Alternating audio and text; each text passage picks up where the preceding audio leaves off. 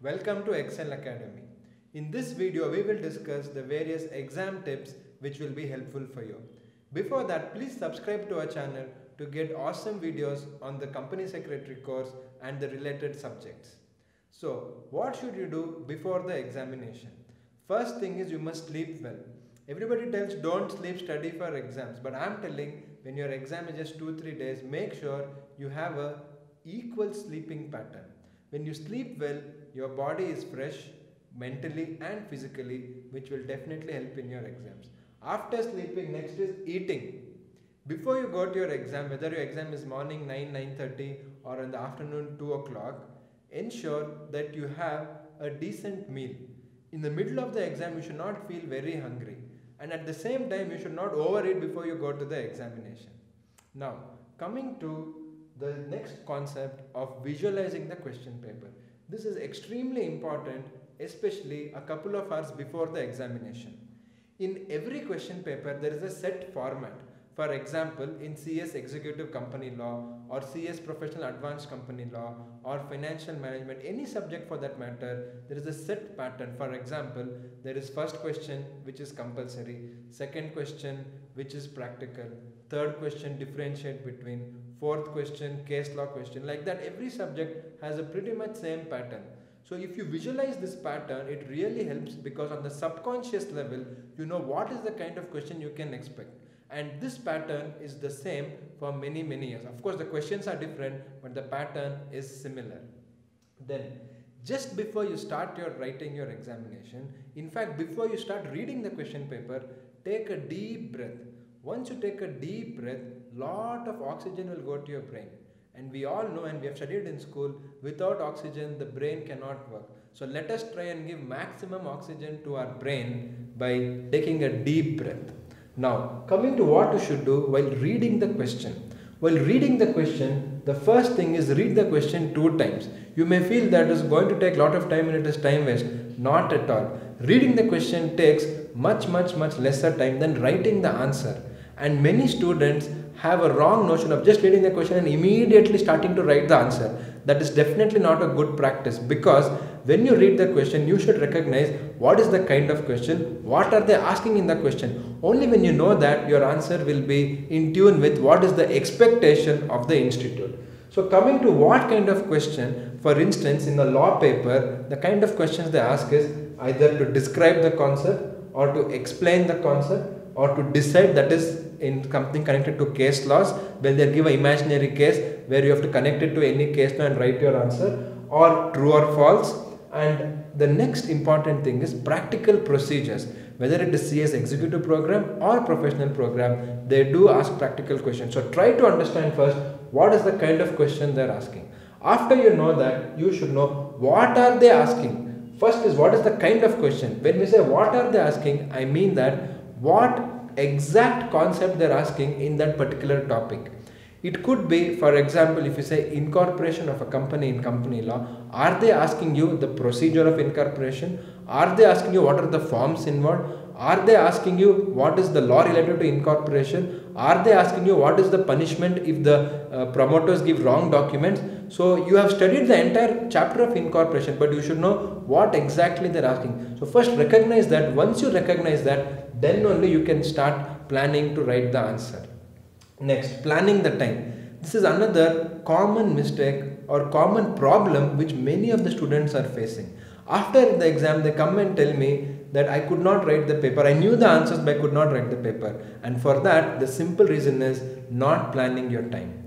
You should ensure that you must finish the examination at least 5 to 10 minutes before the 180 minutes, that is 3 hours. How do you do that? Very simple. Make sure that if you have 6 questions, that is the main questions, it may have different subparts, but 3 answers for the 3 questions have to be completed in 1.5 hours, that is 90 minutes.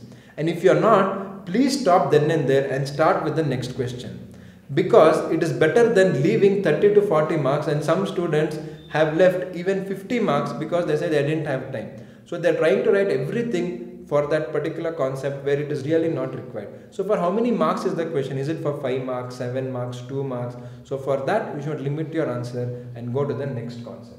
Now, after planning the time, what are the different tips you can use while presenting your paper. Some of this you may already know, but it definitely will help you to remember and improve the way you present your answers. First thing is, you must write this phrase, answer to question number, whether it is theory paper, practical paper. In every answer, in every page, ensure this phrase is there. If you are going to the next page, ensure you write continued answer to question number so and so. Why? See, the person who is correcting your paper is correcting at least 150 papers. So to make his life easier and to ensure that there are no mistakes, that he is giving you marks for some other question or he thinks it's some other answer, please write this. Then in theory papers or law papers, try to answer as much as possible in points. Yes, you can write paragraphs and some questions demand that you write in form of a paragraph. But most questions you can write in points, because even the person who is correcting your paper, they are given a guidance or what is the content to be in that particular answer. So while writing points, you can draw attention to them and you will know what all you are covering. Then the next thing is examples. Writing examples makes a huge difference in the exam. So you can take examples which are happening in the corporate world and incorporate it in your answer. Next tip is illustrations. What is the illustrations? Illustration is an imaginary situation which you are creating to bring out the particular concept. Sometimes there are some concepts which you have to answer in the exam which are complicated. For that, you can use an illustration. For example, you can say Mr. Rex got the share certificate and then he lodged it with the company. So if you are explaining that, so you can give an imaginary situation which will bring out the concept which is required in that answer, and that will definitely fetch lot of marks for you. Then writing charts. Yes, you cannot write charts for all the answers, but at least for 2-3 you can definitely write charts, and charts not only look beautiful but also all the points in that concept can be captured in one diagram. So charts help a lot. Then another small tip is, you can use 2 color pens, that is blue and black. So if there are some important words you want to underline, or in a practical paper the answer you want to highlight, you can use it in blue and black. You can choose how you want to. You might not get time to keep changing your pen for all the answers, but at least for a few you can try. And I'm not saying you'll get extra marks just because you use 2 different pens, but definitely the answer will look better and the person who is correcting will have a good impression about the paper. And please do not write till the edge of the paper, because sometimes when they're tying or when it is bundled, there is a high chance that it will tear. And what if the most important word in your answer is in that part? It will be torn, and though you have written correct, it will never be corrected. And the last and most important tip, which is very much common sense, but very often students are making mistake, that is, you must check, even if the person who is an invigilator, they're pulling your paper, ensure these 2 things you check. What is it? The answer number and your roll number. So for question 1, whether the answer is answer for that is matching, or 2, 3, 4, 5. So that takes hardly few seconds, like 30 to 40 seconds to check that. And before you hand over, no matter what, check your roll number, whether you have written it properly. So hope these tips were helpful for your examination. All the best for exam. If you follow this, definitely you will score very high marks. Good luck.